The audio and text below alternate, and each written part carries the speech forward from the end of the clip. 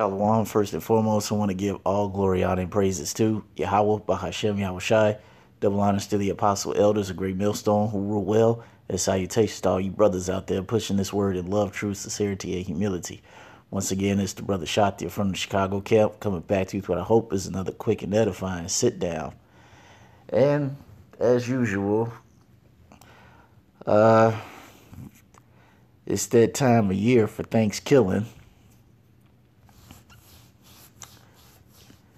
And as I was pondering this, I asked myself, for our people that are not in the truth and many people that just don't know any better, I asked myself, what purpose could there possibly be to celebrating Thanksgiving now? I mean, there never was, but I mean, especially right now. Okay? The stimulus package is about to run out. Many of you all, about 20 million of you, will be homeless either by the end of the year or for sure the beginning of the next year. All right? 50 million of you all, and that's probably lowballing it, will be unemployed. Most of you all are waiting 12 hours in food pantries. They're talking about they're going to force the boogeyman on you. Retail and small businesses are closing down. Most of you all can barely keep a roof or put food on your table, so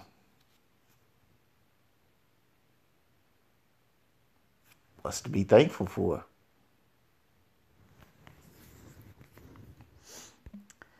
The scripture says,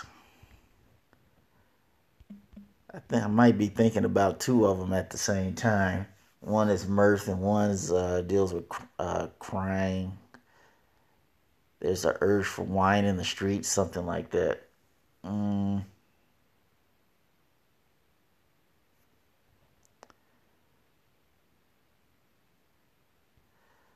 It is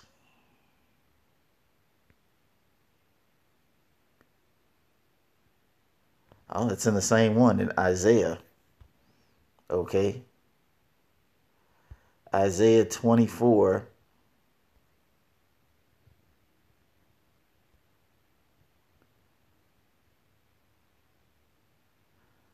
Man, I'm going to start at 1. Isaiah 24 and 1, it says, Behold, Yahweh maketh the earth empty and maketh it waste, and turneth it upside down, and scattereth abroad the inhabitants thereof. Wow. And how is the Lord making the earth empty? By taking all the mirth out of it. All the wickedness that people took pleasure in, the Lord's taking it away. All the things that's just complete folly, things that distracted people from the Lord, hey, he's just taking the joy out of it.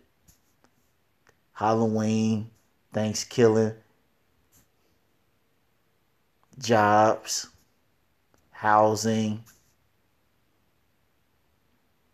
Lord's just taking it all away. And he said he's making it waste. Ooh, we gotta get the word on that one. Isaiah 24.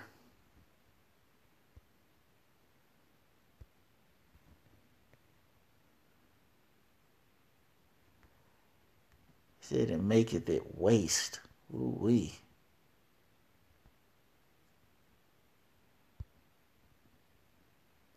Balak.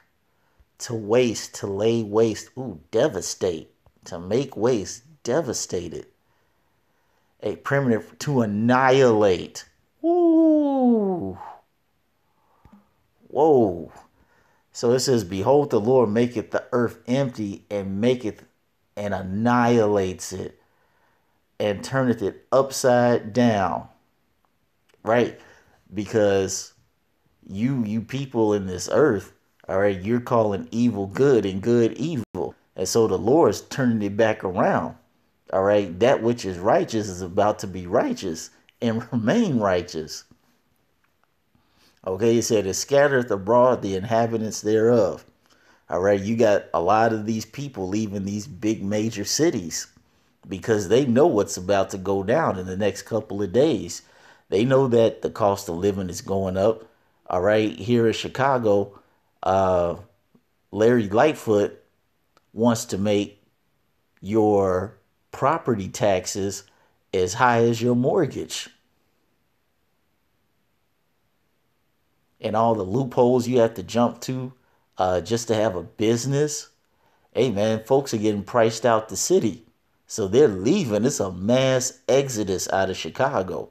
And it says, and it shall be as with the people, so with the priest, as with the servant, so with his master, as with the maid, so with the mistresses, as with the buyer, so with the seller, as with the lender, so with the borrower, as with the taker of usury, so with the giver of usury to them. The Lord said he's going to make all these people, he's going to annihilate them and scatter them everywhere. It says the land shall be utterly empty. Man, you go to these big major cities, you go to downtown, the most chief place of concourse, it's a ghost town.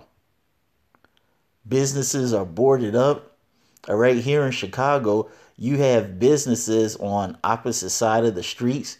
They're teaming up and making these little plastic bubbles on the street just so they can keep their businesses open. They literally have certain sections of streets completely blocked off so they can still find a way to keep their business open. Okay, it says the earth mourneth and fadeth away. Why? Because all the wickedness that people took joy in, it's going away.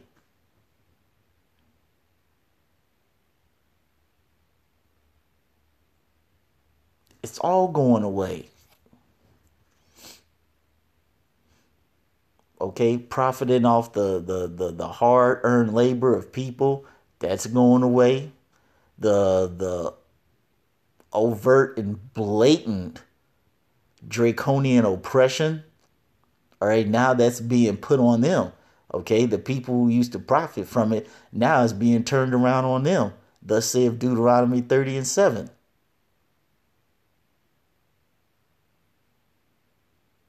Can't find a job. Folks have no hope. Suicides have doubled. I can't remember what show I watched. It might have been Dave Hodges on the Common Sense Show, but he said that suicides were already bad before the boogeyman. But he said now, since the boogeyman has just run loose everywhere, suicides have increased in all categories. So from young all the way up to old, it's possibly tripled in all categories. Now we all know the biggest demographic of suicides, people who commit suicide, it was mostly Edomite males, usually from the age of about 35 to 55. But now these suicides are all across the board and they damn near tripled. Okay? Folks are mourning. All right, all the joy is being taken away. It says, in the world language and fadeth away. The haughty, the prideful people of the earth do languish. Because the good old US of A that they used to know is gone. The normalcy that they used to have, the freedom, the luxury to party and bullshit, all that stuff is gone. It says the earth also is defiled under the inhabitants thereof. Right. You people thought you could do all this oppression, all right, all this wickedness, all these things that were not pleasing to the Lord and get away with it? No. Galatians 6:7 clearly tells you that that God is not mocked. For whatever a man soweth, that shall he also reapeth. So all the wickedness you put into the world, you didn't think it was going to come back on you? It says, the earth also is defiled under the inhabitants thereof because they have transgressed the laws, celebrating these wicked holidays, feeding people pork. As I said before, blatant and overt draconian oppression.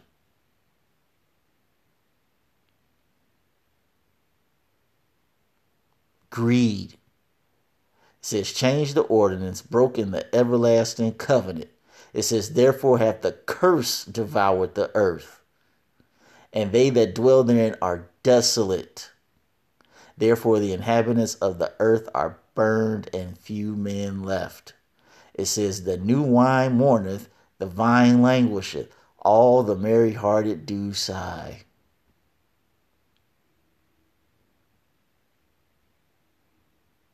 So I ask you once again,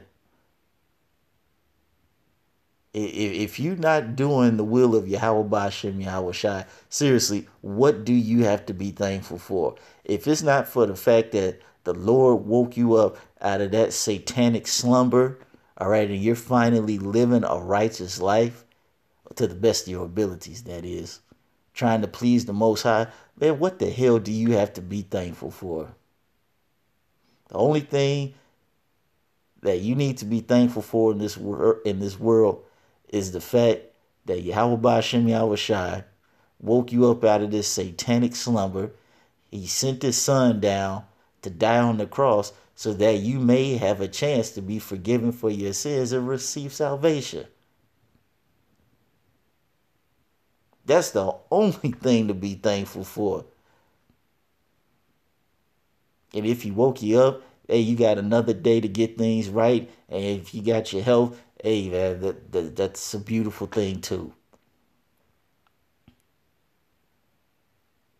Outside of that, ain't nothing to be thankful for. Me personally, man, if it ain't dealing with this truth, to me it's like whatever. So just wanted to give you something to think about on this folly day of Thanksgiving. So I hope you all were edified. Until next time, I'm going to say shalom.